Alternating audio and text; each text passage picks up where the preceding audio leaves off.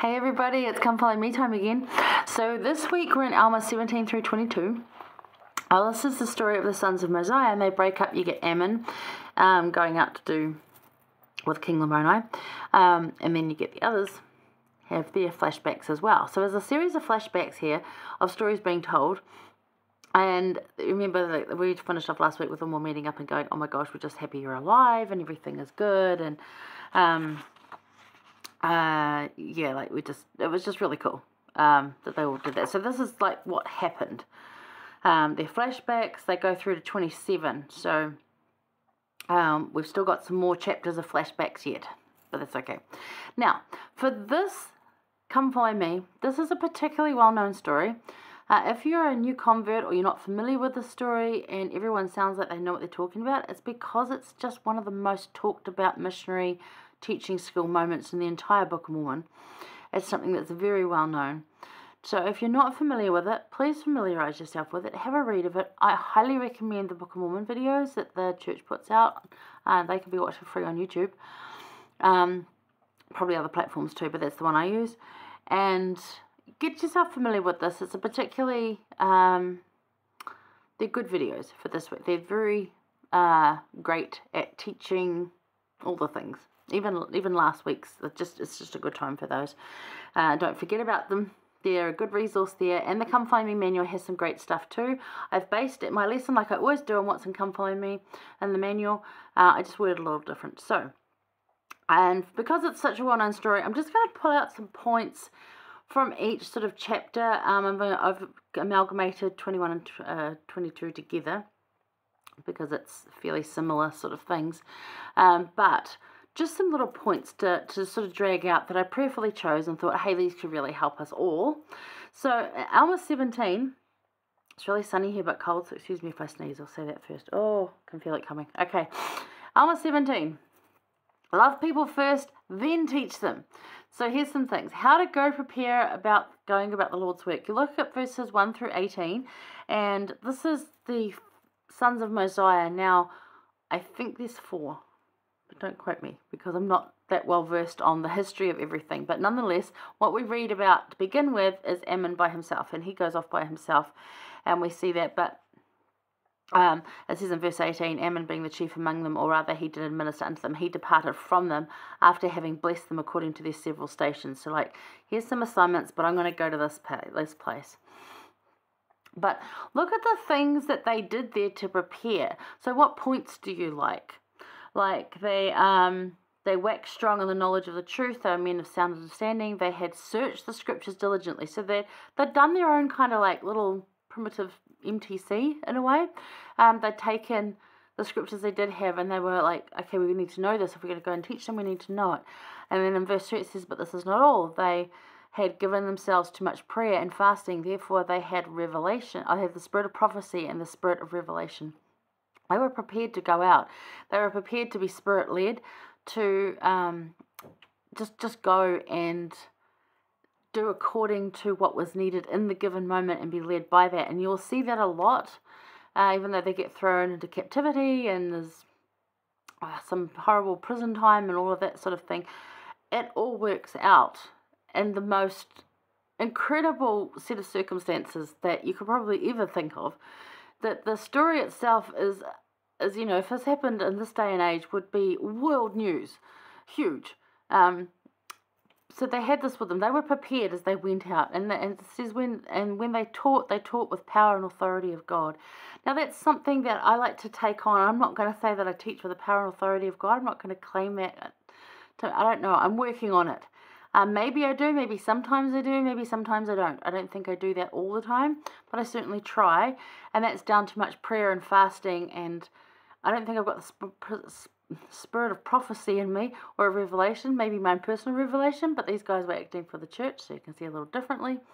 But definitely when I put in like prayer to my lessons, what am I going to talk about? Like, I don't want to sound like everyone else out there. I try to be a little different. Obviously we're going to be talking about the same things because we're all on the same verses of scripture this week, but I like to have a different point of view maybe than someone else, or you know, if this reaches one person that needs it, that's worth it. So, well, again, what do you like there? They'd been teaching for 14 years among the Lamanites, having had much success in bringing them into the... So they'd done this. They'd been teaching for a while. They were good at this. And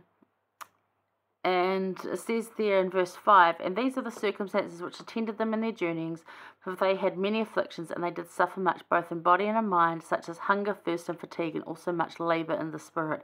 This was not an easy thing for them. It's not an easy thing for me to whip up a lesson for a Sunday class. I could fake my way through it with the manual, and it would be half-assing it, and it would be alright, but it's not good. It's not going to uplift like it could be. It's not to its fullest potential. Now, not that everything's always going to be perfect or that I'm going to do it perfectly, but the more effort I put in and the more prayer and spirit-led I am about it, the better it's going to be. So how does that work in your life? What does that look like? So they were 14 years out doing these missions that you're about to read about. That's a long time, and it was hard. It's just, yeah, they did a lot of good. What's the other verse I liked? 14. And assuredly it was great, for they had undertaken to preach the word of God to a wild and hardened and a ferocious people. A people who delighted in murdering the Nephites and robbing and plundering them.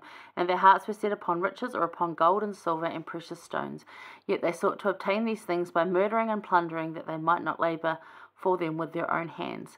So they went out to the wildest of the wild of the Lamanites, the ones that just wanted it all handed to them. It would be like going into gangland or the Bronx or the whatever the rough part of town is that you've got, or maybe even like the gangster white collar crime area. Like there's crime everywhere, but this is hitting the hardest hearted people. In verse 15, it calls them an indolent people. They'd worship idols and curse God. So it was not an easy task that they were going to do. So what points do you like, and how can you prepare better to go about the Lord's work?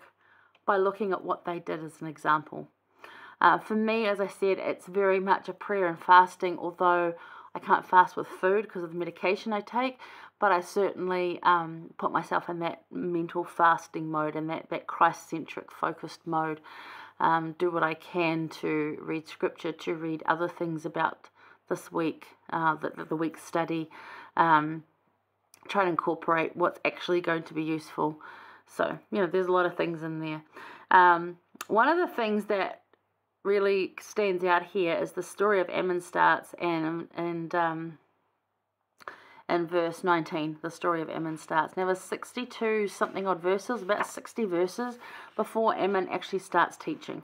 And what can we learn from that too? Because he goes into the story of Lamoni with other servants, where he serves. He gets thrown into prison to start off with, and he says, no, I'll go serve, and he's all right, go off and be with these guys because the sheep keep getting stolen, maybe you'll get killed there and I won't have to deal with you, and ends up becoming one of Lamoni's best mates. Lamoni's astonished by him. It's a continuing great story, and we'll talk about that over the next two chapters, 18 and 19. But he won their hearts first. So it's how to win hearts, how to love, share, and invite, how to go in there. So if you can win people's hearts first and go serve them, they're more willing to listen to you.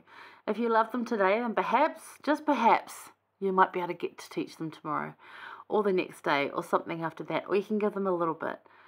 But you've got to love them first. They've got to have your respect. It's one of those things you do.